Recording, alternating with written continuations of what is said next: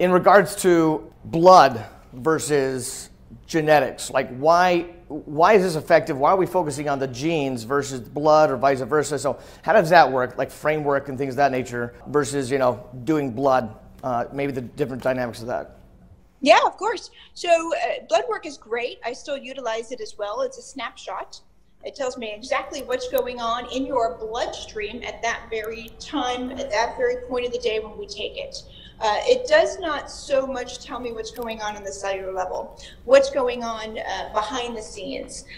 This is already what's been broken down, metabolized, and what's in the bloodstream. Genetics, on the other hand, and looking at SNPs tells me how is your body metabolizing these things, and is it able to metabolize these things?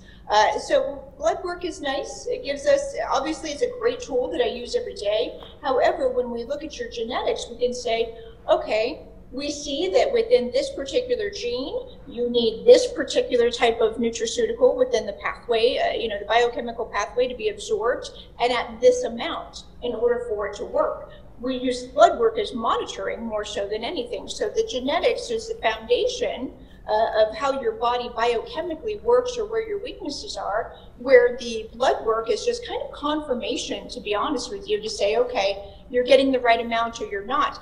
Genetics isn't going to tell me that you're low in vitamin D, but it is going to tell me that you don't absorb it as well as somebody else, and I need to come in and give you a little bit more. So it just is more precise. We've been doing blood work for years, taking somebody's blood and putting them on things. Obviously, it hasn't been working very well, or else we wouldn't be sitting here today. So now we know that we can actually have your blueprint in front of us. I tell patients all the time, I feel like I'm cheating. I'm just smart enough to know what this means because I've studied it, not any other reason.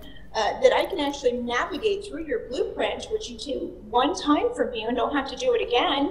And I can figure out where your weaknesses are and go in and support them on a level that's never been done before, and use your blood work as kind of a monitor to make sure that everything else is looking good and there's no problem. So you've got snapshot and you've got biochemical foundational, your blueprint pretty much.